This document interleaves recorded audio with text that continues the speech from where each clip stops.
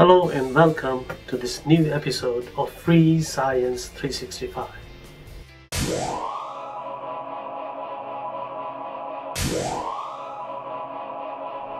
Today's challenge is create Pythagorean cup challenge.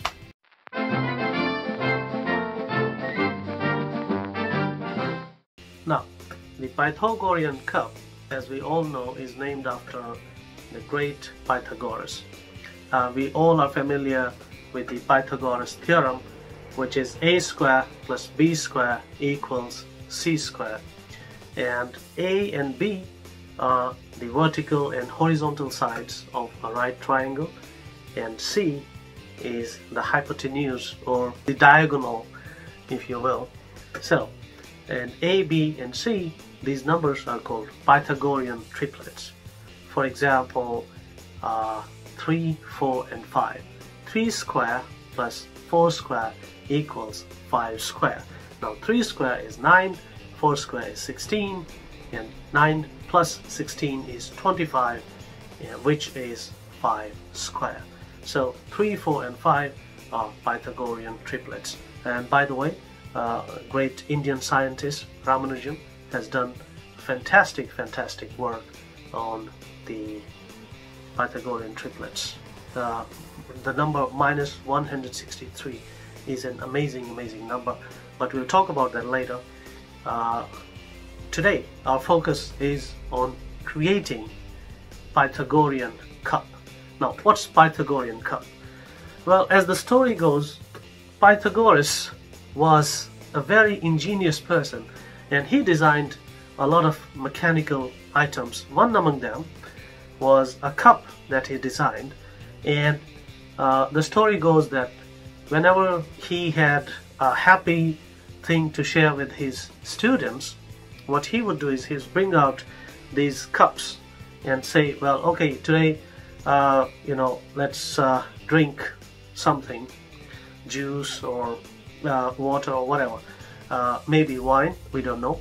So, but let's assume Pythagoras is very happy, and he says, okay, we are gonna enjoy by drinking orange juice or apple juice. And he would then give this responsibility of filling the cups to one of his students, and then he would say, look, be careful, be honest, distribute the juice equally among all the students. If you try to fill your cup more than the others, then it's not good for you. And the student, unbeknownst to what Pythagoras is up to, would, as the story goes, most of the time new students would actually try to fill their cup a little bit more than the rest of the students. And Pythagoras had actually marked the cups, and the instruction would be not to fill beyond that mark in the cup. But the student, especially a new student, he would go a bit up, so he would try to fill a few drops extra in his cup, and what would happen then is that the whole cup would empty, and that's kind of magical, isn't it? And so today's challenge is, let's see if we can create a Pythagorean cup from everyday household items. So that's the story behind this challenge, and without further ado, let's get started.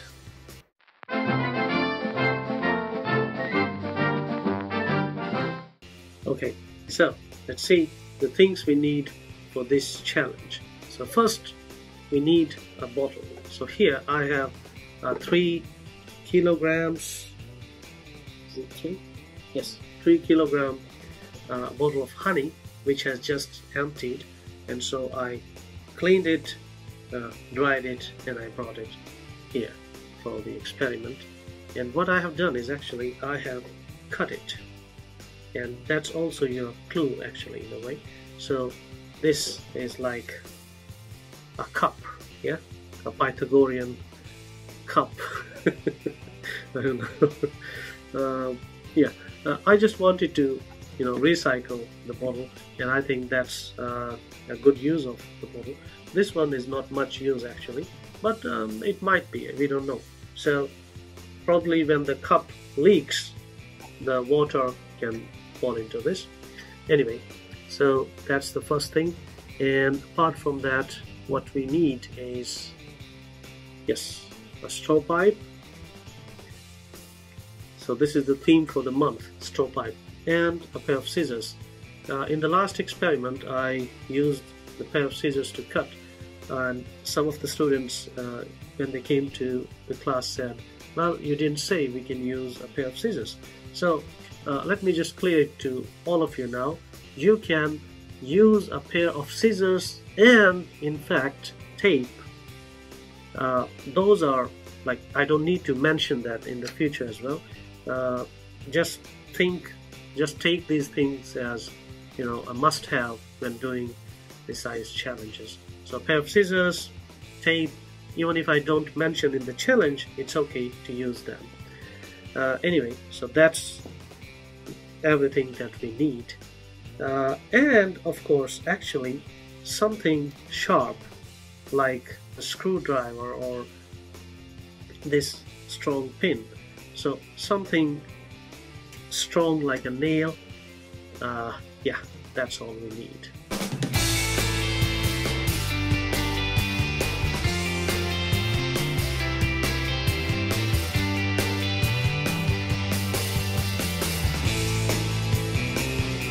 So let's get started.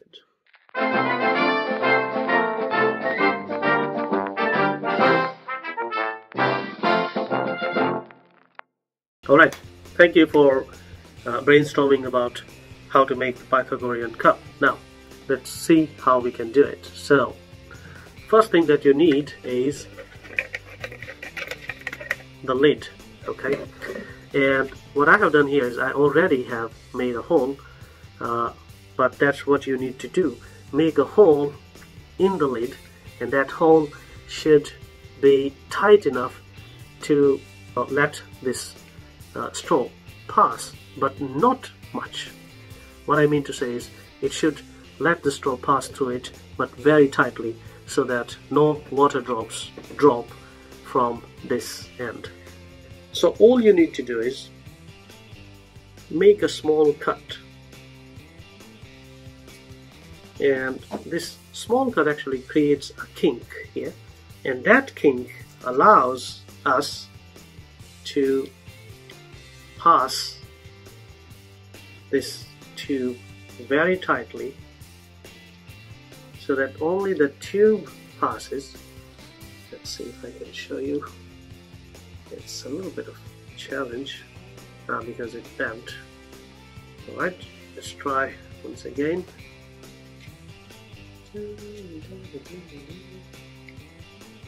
Yeah, go.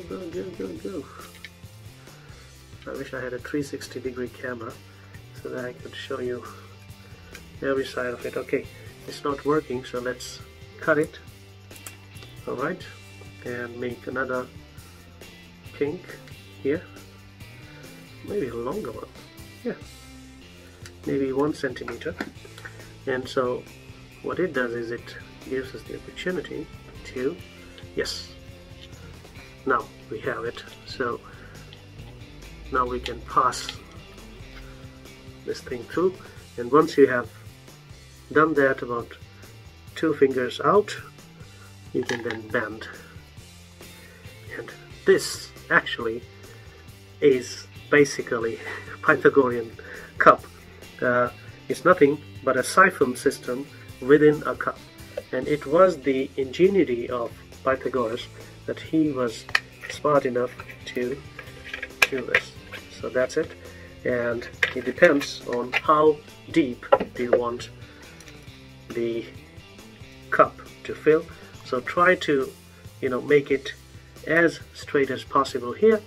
If you have to, tie something or apply some glue here, super glue or something, so that it stays in position.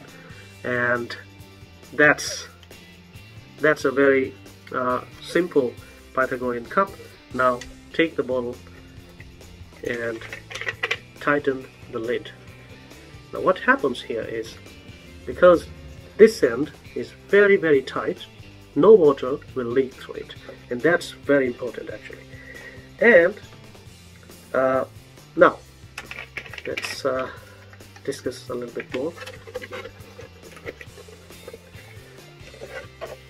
Now, if this pipe was like long enough until here, it would actually empty the whole thing, but we don't have that. So what we can do is, and this is impromptu, it just came to my mind, so we have the straw leftovers from our last experiment, so we can actually make it a bit longer. Let's see. Ta-da!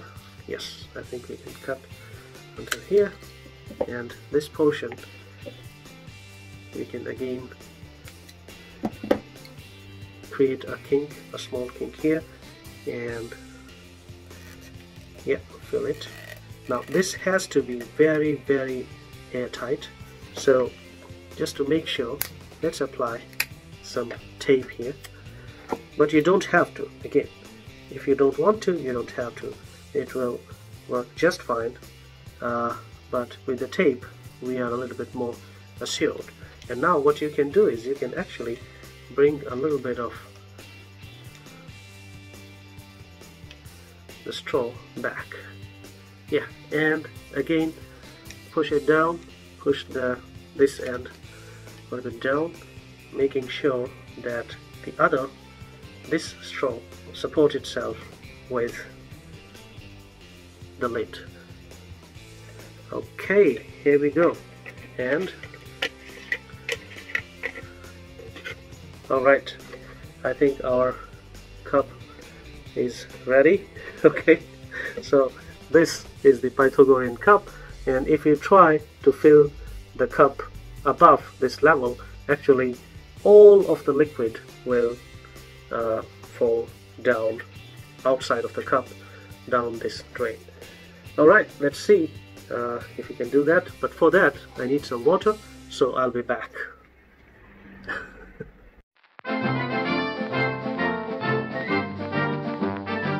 Okay, I'm back with the water, and also always keep a few tissue papers or towels handy. Alright, let's get started. So, I don't know if we can show it here properly. So first, let's open the water bottle, and here we have our Pythagorean cup. Alright, nothing is happening, as you can see.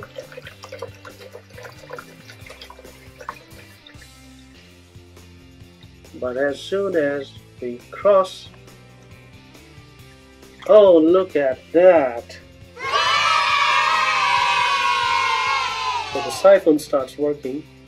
As soon as you go above the hump of the siphon, it will start draining the water out. Actually, it's getting bigger. I don't think it will be able to contain. This container can contain all the water, so I'm gonna, okay, yes, and as you can see, it's gonna empty almost all of the contents of the Pythagorean cup, because we increased the tube on the other side of the siphon. And so in this way, the Pythagorean cup, if you try to fill it above the hump of the siphon, it will end up emptying everything, all of the liquid in the cup, which it did. Yes, very, very amazing concept. Now I showed it using this recycled bottle of honey, but actually you can make it a much easier way using plastic cups. And I don't know, you can use it as a trick. You can prepare maybe 3 or 4 cups and challenge someone, a friend or I don't know, a family member, in this time of self-quarantine, I think you have a lot of time staying at home, nothing else to do. So this might be a good experiment where you can challenge your family members if they can, fill their cups with more juice or whatever, milk than your cup, and make all the cups at the same level, the siphon hump at the same level. And as soon as your friend or family member tries to fill their cup with a bit more of the liquid, they will end up emptying the whole thing. Now be careful, because it involves liquids, and liquids, as you know, when they flow, they can leak out. So be careful with this as well. If you're not very sure of the tightness of this point, apply some, some gum, tape, to make it foolproof, watertight. So that's very important.